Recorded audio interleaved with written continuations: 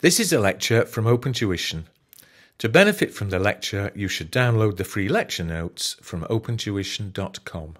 All right, this lecture is a very short one on journal entries.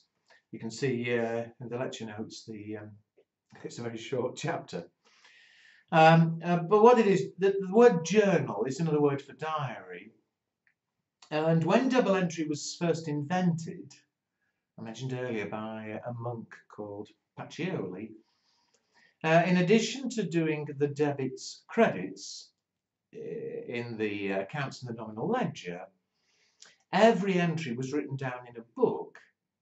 The journal, the diary, was written down in words saying we're debiting this, we're crediting this, and this is the reason. Now obviously these days that's completely impractical.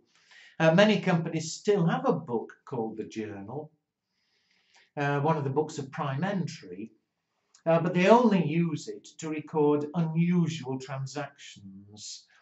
If there's a transaction like charging depreciation, which doesn't fit in any of the standard books of prime entry, then they might have this extra book called the journal, where they write down we've debited depreciation expense, we've credited accumulated depreciation, and they actually write down what they've done.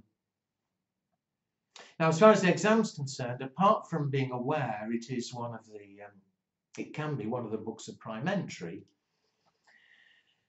the real relevance in the exam is occasionally you could be asked, for instance, we're paying electricity for cash, which of the following is the correct entries? And the entries will be written in words. Do we debit cash, credit electricity? Or do we credit cash, debit electricity? And so on. Well, whenever an entry is written in words, we call it a journal entry. And there's a very standard way of writing an entry in words. So just look at example 1 and I'll show you.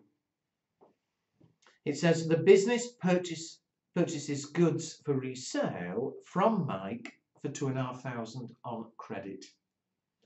Now we know what the entry is. If we're writing up the T accounts, what do? We're buying goods on credit, so we debit purchases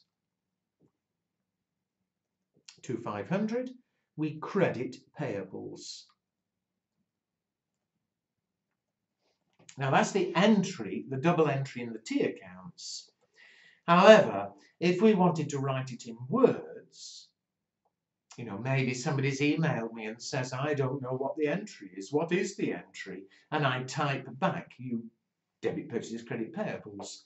Well, whenever you write an entry in words, we always write the debit entry first. So debit purchases £2,500,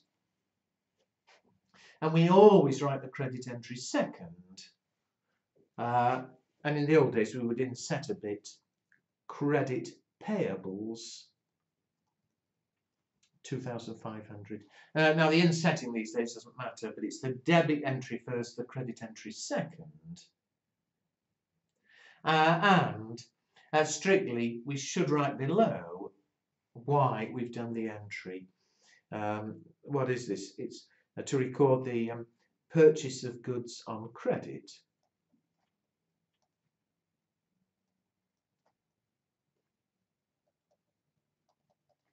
From whoever it was, Mike. Oh, sorry, where's it gone? There it is. Now, of course, in this book I referred to, where there could be writing down several entries, we draw a line and then we write the next one down and so on. However, as far as the exam is concerned, we're not really concerned about what we call the narrative, the description. It's simply writing an entry in words. It's always the debit first and the credit second.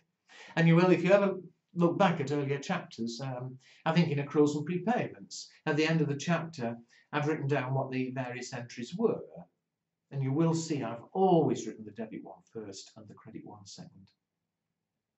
Okay, so that's all it is.